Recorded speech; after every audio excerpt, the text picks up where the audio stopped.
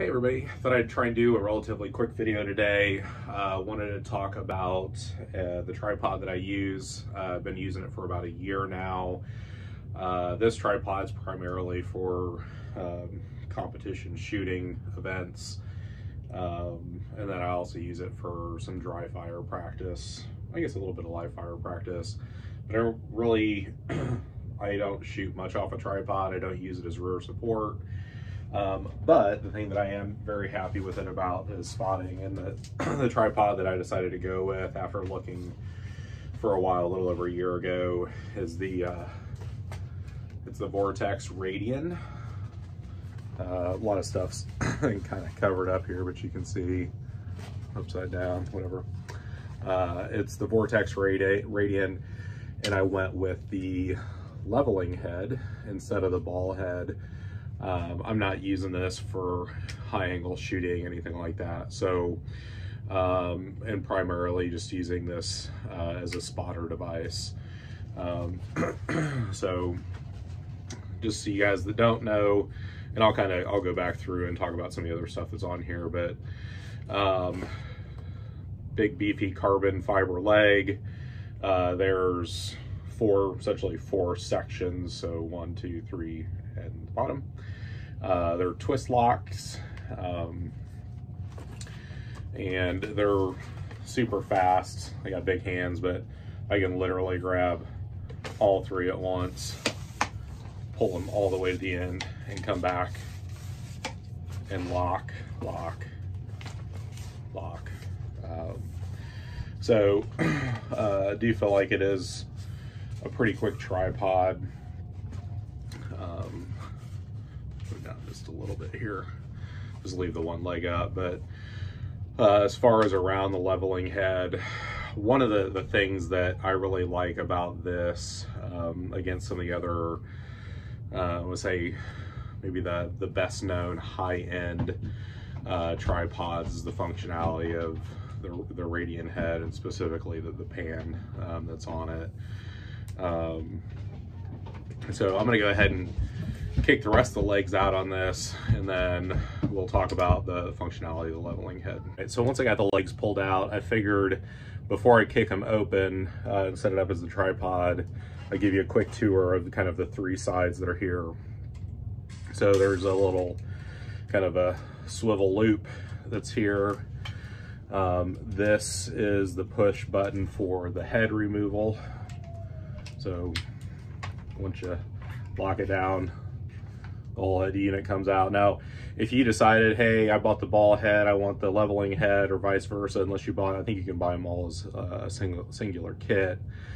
These are swappable, so it's the same base for both different heads, but super easy in and out.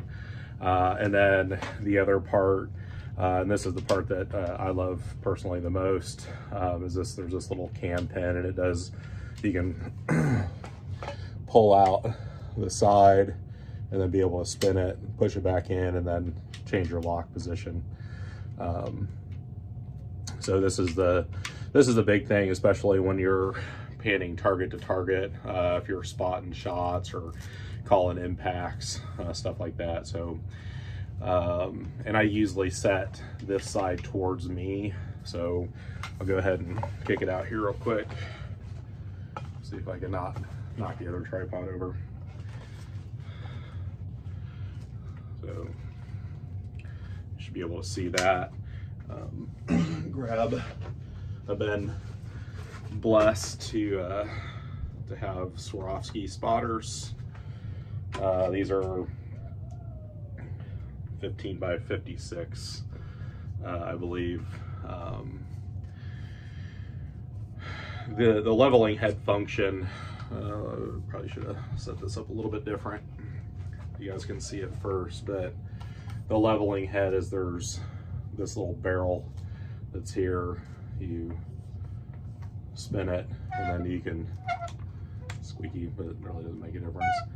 And then lock it out, so you can change the exact, I guess, half ball head function on these. So, but once you get it set down and aimed at your target, I can unlock that little cam that I showed you guys.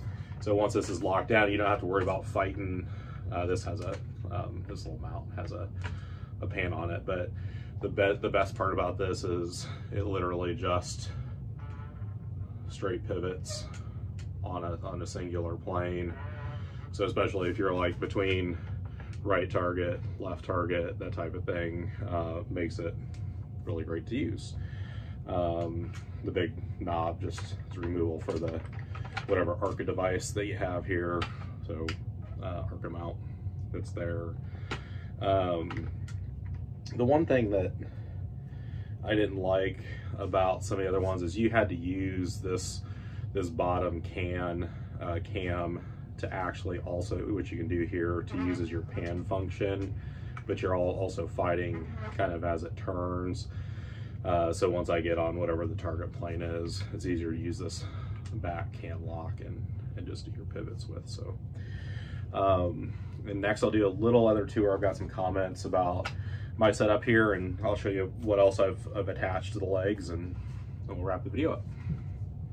All right, so we'll start from the back here. From this leg, I've just recently added this. I think it was from Short Action Precision. This is their Kestrel holder. Like it, easy in and easy out. I can hit the buttons, see the screen up here as I'm writing down stage dope on my dope card for my Crush It timer. So I didn't do anything super fancy to this. A couple black zip ties on that mount, so makes it pretty easy. I can kind of slide it up and down the leg here. This was a little Amazon bag, but it's nice. I got a little battery pack that's in there, my dope cards from the last 22 match, some charger cables, extra markers, both permanent. I keep some cash in there for paying for NRL 22 match stuff. I think I used to keep earplugs in here. I don't even know if there's anything in this little pouch. Yep, there's some earplugs in there. And then wind indicator. Haven't really used that much. Sometimes it's to settle in that you're confirming exact direction there, but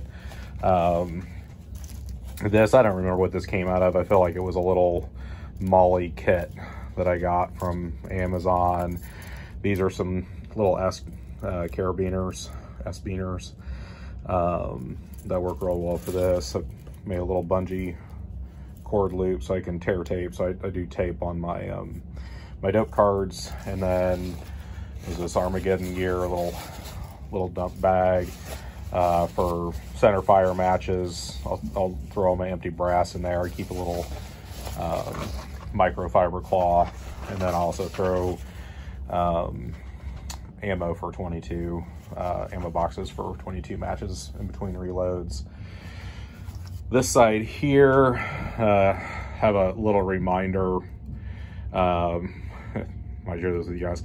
So what I need to do to shoot a mover, we have one of the local matches that always has a mover at it. So dial your wind, and then take your holds from there. And then miss on, this is me working on my wind, miss on the pro side of the wind, second reminder.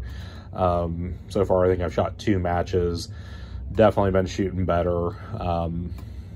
I want to say increasing my wind value holds. The last thing is I took, I'll call it the female side of the Velcro, so kind of the softer side, and then I keep one of these Short Action Precision little 2-round holders that keep my markers there. And actually what I do with my cards, because they're also on Velcro, is I'll put them here, write my dope down, and then I can take them off of here, stick them on the rifle. So that actually works out really well.